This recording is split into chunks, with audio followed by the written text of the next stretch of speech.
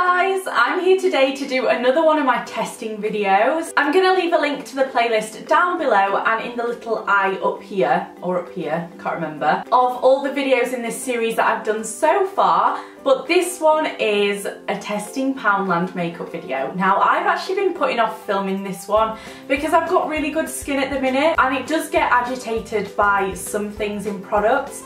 And I feel like Poundland, this is really judgmental of me, but I feel like Poundland, if any brand, would be the one to break me out. Which isn't actually true because a lot of high-end makeup does make my skin very strange. I've actually been in 2 Poundland stores to try and find products for this video and it just seemed so hard, like all the shelves were so bare. So I've got a few products but I don't have like a definite full face. So this makeup look might be a bit boring but I'm definitely going to test out what I have got. Starting out with the gorgeous Flawless long-lasting foundation. Ooh, this is for sure gonna be the wrong shade. Oh my god, first thing I've noticed, it's taken me that much of a squeeze to get anything out of it. Oh, it looks like acrylic paint. Oh my god, guys, it just squirted out with like loads of oil.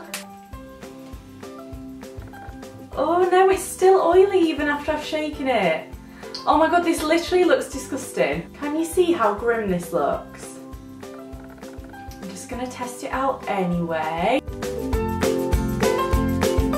smells like literal paint. If any of you guys use any Poundland products, let me know what you use because I have a feeling that, I mean, it can't all be bad, do you know what I mean? So some stuff might actually be okay, so let me know.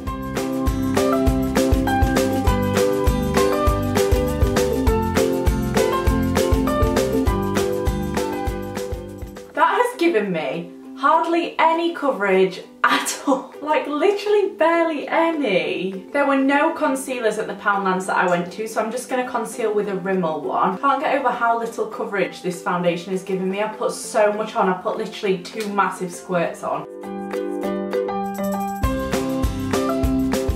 I'm going to just have to put some more foundation on. Oh, this is such a gross texture. It's like moussey.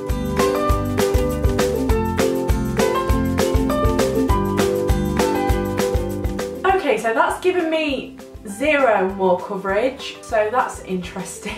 I got a powder, so let's try that out. This is the Smoothly Does It pressed powder. This foundation feels wet on my face. It feels like I've just squirted myself with a water gun. But I've actually got this brush from Poundland as well, which is already shedding and I haven't even used it yet. So let's try this. Okay, this powder smells like old ladies, but it's actually working okay. What the hell? What is going on with this makeup? Look at my skin. Why have I got this line? It's like it's just slid off my face. Look at it. What? I'm gonna move on to bronzer and I've got this brush as well from Poundland and this is the Good to Glow matte bronzer. If this was high-end makeup I'd be saying the exact same thing. Why do seagulls sit on my roof? I live in London. Yeah, if this was high-end makeup I would literally be saying the exact same thing. My face feels disgusting right now. What is that? Oh my god. Look, I just tried to blend it in and it's taking it off. Oh my god. What?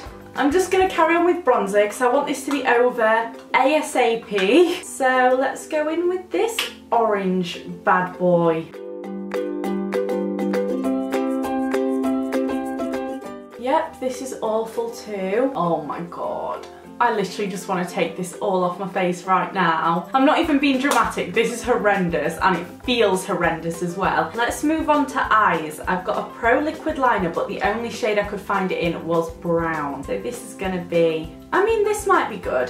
Brown liner isn't actually that bad, I don't mind it. Let's see what the formula's like though. I don't touch my face because it's just peeling off.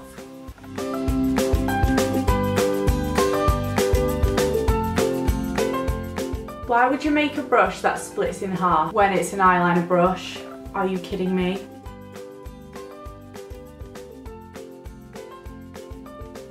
Literally, the brush just splits in half so you end up with 2. I feel like just stopping this video, honestly, and taking it off and just doing a different video, but I want to show you guys how shit this makeup is.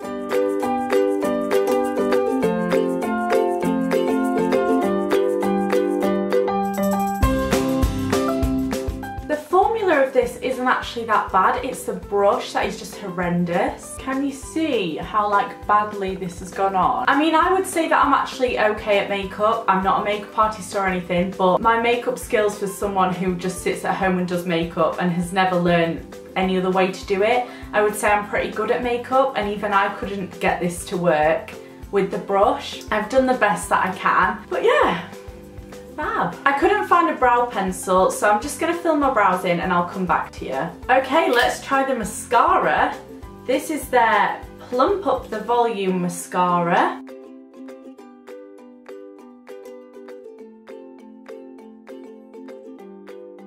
Pretty sure I could get more volume out of a mascara if I just put it on a toothbrush and combed it through my lashes. This is so not volumizing. I'm going to give it a good few coats though.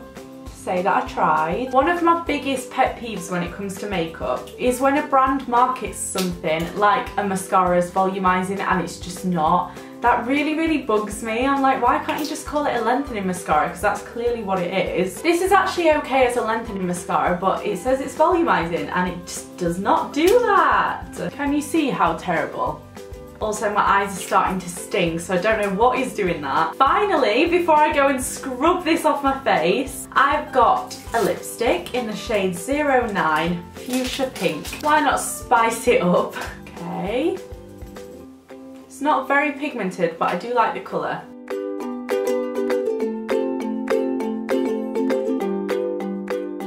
Okay, so this is quite sheer. It's definitely not a really pigmented lipstick, but it feels okay on my lips, so this actually gets an okay from me. So this is the finished look. Let me know what you think in the comments. I think you all know what I think.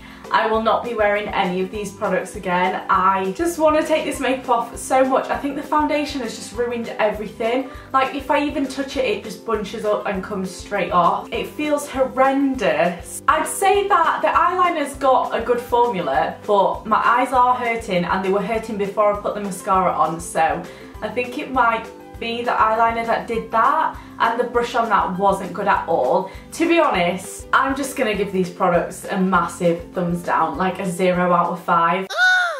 You guys know that I use drugstore products all the time. I'm not a snob, I'm not a high-end makeup user constantly. I do love drugstore products, but this is just too much for me. I just don't like anything and it feels horrible. It feels like I've gone and put paint on my face. I can just...